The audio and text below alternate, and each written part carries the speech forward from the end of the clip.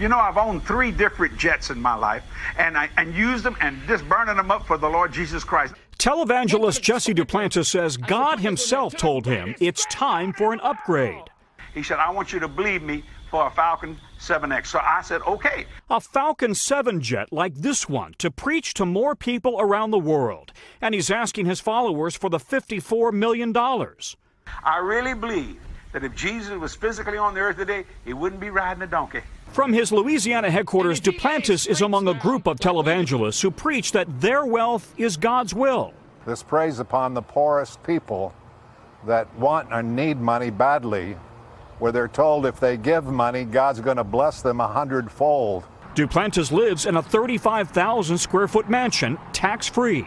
He's asking everybody who has less than he has to pay for this jet, and I don't get that, you know? Fellow televangelist Kenneth Copeland recently bought a $36 million Gulfstream 5 jet. Praise God. Isn't that good? The two have commiserated about how they can't fly or pray with commercial airline passengers. This dope-filled world, right? And get in a long tube with a bunch of demons. Right. That's exactly the And it's deadly. We asked Jesse Duplantis and his ministries for comment, but they declined to respond. So far, no indication whether he's received any contributions for his jet.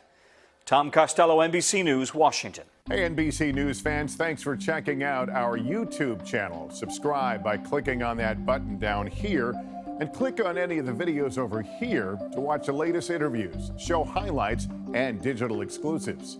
Thanks for watching.